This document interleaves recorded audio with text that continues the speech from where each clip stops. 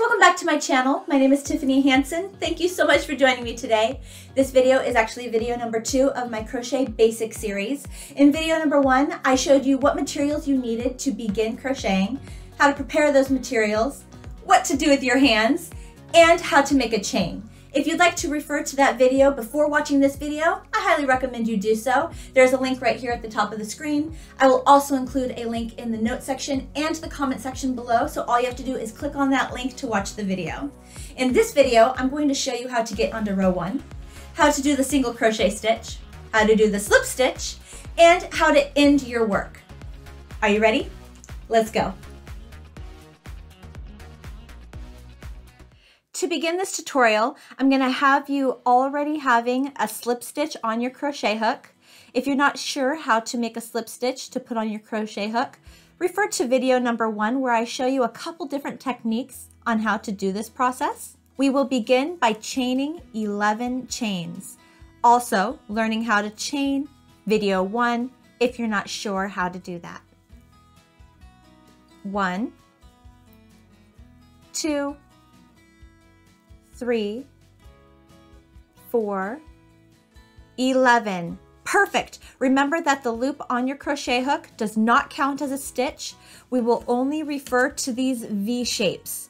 1, 2, 3, 4, 5, 6, 7, 8, 9, 10, 11. Great. Let's move on to row 1. For row 1, we will skip the very first chain and move over to the second chain. This is where some people will differ, so I'm going to show you a couple different techniques on how to make a single crochet stitch, and I'm going to let you pick which one you like the best. When you look at the chain, you will see 3 different yarns: the top, the middle, and the bottom. Some people will insert their crochet hook into the chain just under the top yarn. Then they will yarn over, pull that yarn through the chain, leaving you with 2 loops on your crochet hook, yarn over, and pull that yarn through both loops, and that is a single crochet stitch. Technique number 2 will be inserting your crochet hook right above the bottom yarn, leaving 2 yarns on the top, 1 yarn on the bottom, so 2, 1, and then yarning over, pulling through that chain, yarning over, pulling through for a single crochet stitch. The third technique I've seen people use off of their foundation row is to actually turn the foundation row where you see the V stitches, turn it over so you're looking at the side that looks like chain links. Insert your crochet hook under the middle yarn, having 1 yarn on the top, 2 yarns on the bottom, and then yarning over, pulling through the chain, yarning over, pulling through both loops for a single crochet stitch. So those are 3 different ways that you can make a single crochet stitch off of the foundation row. So I'm going to have you pick which one did you like the best. Try all 3, see which one you like the most. Do you like making your single crochet off of the foundation row by inserting your crochet hook just under the top loop? How about underneath 2 loops on the top, 1 loop on the bottom? Or turning your foundation over so you see the chain links and inserting your crochet hook underneath just the middle yarn. Personally, my favorite way to single crochet off of the foundation row is inserting my crochet hook with 2 yarns on the top and 1 yarn on the bottom. But that's just my personal preference. Yarn over, pull through both loops. I would like you to practice making 1 single crochet in each one of these chains all the way across to the very last chain here. See what technique you like the most. I will meet you at the very end, last chain here to show you the next step.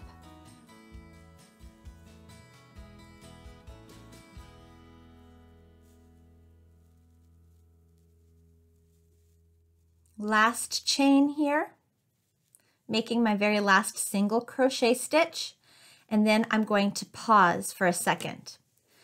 Looking at these single crochet stitches on my foundation row, if you look at it straight on, it'll look like this. If you turn the stitches, so you're looking at the top of them, you will see that there's a bunch of V stitches here. So it's in a way a chain on top of a chain. We recognize these V stitches. This will also help us to count our stitches by counting the number of V's that we can see. 1, 2, 3, 4, 5, 6, 7, 8, 9, 10. Remember, the loop does not count as a stitch. Now, why do we only have 10 stitches when we chained 11 stitches for our foundation row? The reason why is that 11th stitch we skipped in order to get us to row 1. The 11th stitch was known as our turning chain. You always need to have some kind of stitch help you to get to the next row. Depending on what that next stitch will be, will determine how many chains you will need to help you turn onto that next row. So it is called our turning chain. And that is what we're going to do right now. We just single crocheted in our very last stitch. We're going to yarn over, pull the yarn through our loop, creating a chain. This is our turning chain. When we are making single crochets,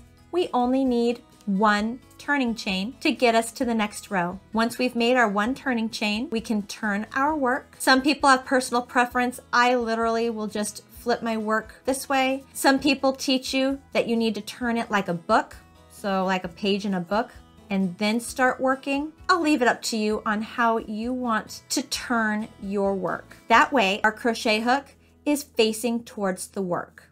We want our crochet hook facing towards the work so we can start working in the stitches. Looking at the stitches, where do I put my crochet hook? Looking at your work straight on, you will see a hole right there, hole right there, hole right there. That is where we are going to put our crochet hook. If you look at the top of the work where you see the V stitches, this is where we refer to the front loop and the back loop. The front loop will be the yarn that is closest to you.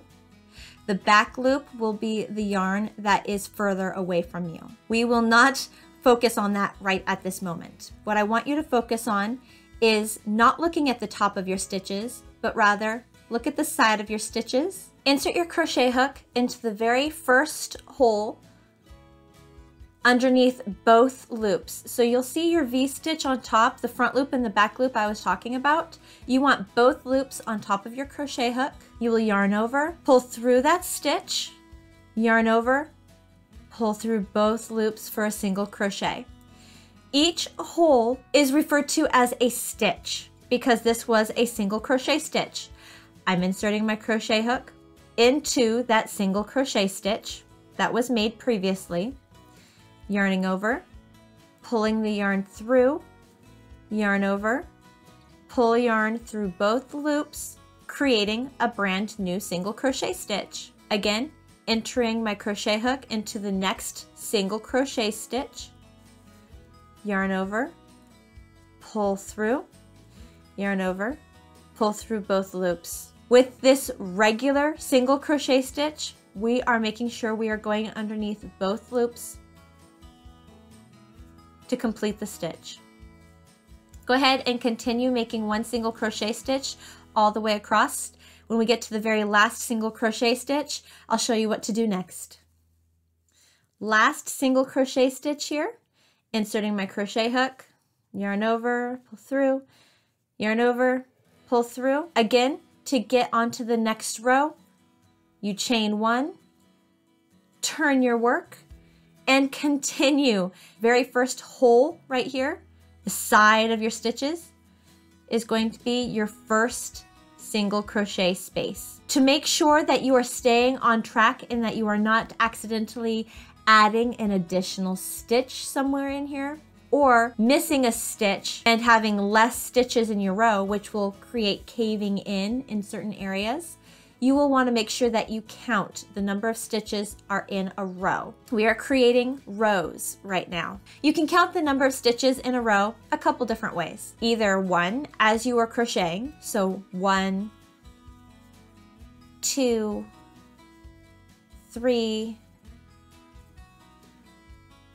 4, or you could just count the V's on the top of your work. So looking at the top of your stitches here, 1, 2, 3, 4. Either way, counting the number of stitches in each row will help to make sure you're staying on track. All right, now let's move on to show you how to make a slip stitch. To make a slip stitch, we will insert our crochet hook into the side of the stitch, yarn over, pull that yarn through the stitch, but then continue and pull that same yarn through the loop on your crochet hook, leaving yourself with 1 loop still on your crochet hook. That is known as a slip stitch. Let's do that again. Next stitch, insert your crochet hook, yarn over, pull that yarn through that stitch, leaving you with 2 loops on your crochet hook. But instead of yarning over like we did with the single crochet, we're just going to take that first loop and pull it through the second loop.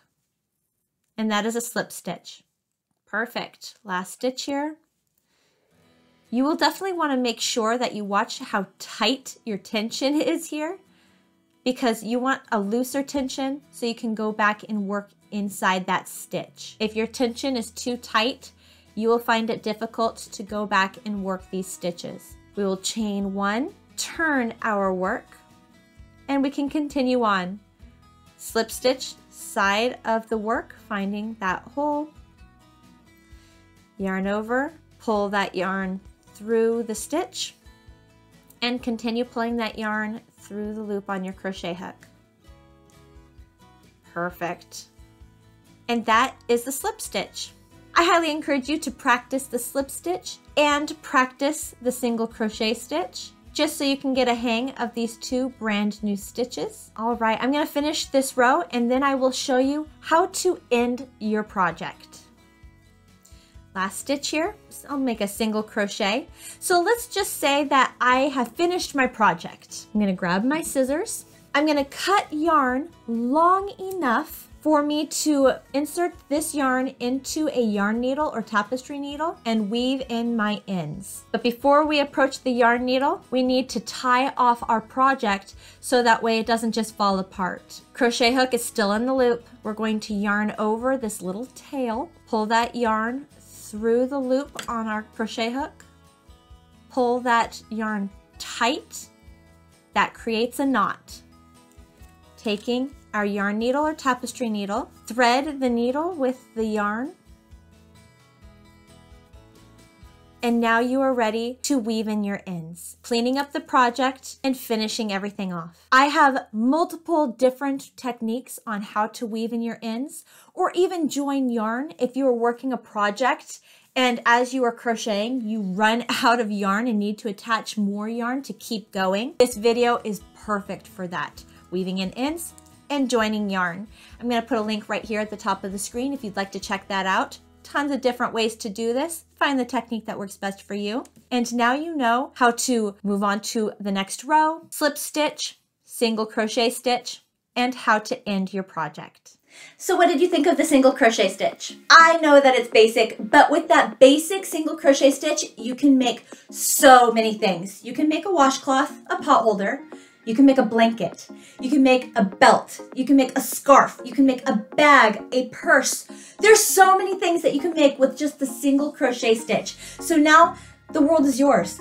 Feel free to just release your creative brain and start making things. If you'd like some more ideas on different things that you can crochet, check out my videos. Also, I highly recommend that you check out my Crochet Basics playlist. I'll put a link right here at the top of the screen for you. In the Crochet Basics playlist, I show other basic stitches and techniques that I think are really helpful for any beginner crocheter or even any intermediate crocheter that is just trying to check out or level up. Thank you so much for spending time with me today. I always love crocheting with you. I hope you have the best day, and I'll see you with my next video. Bye, guys.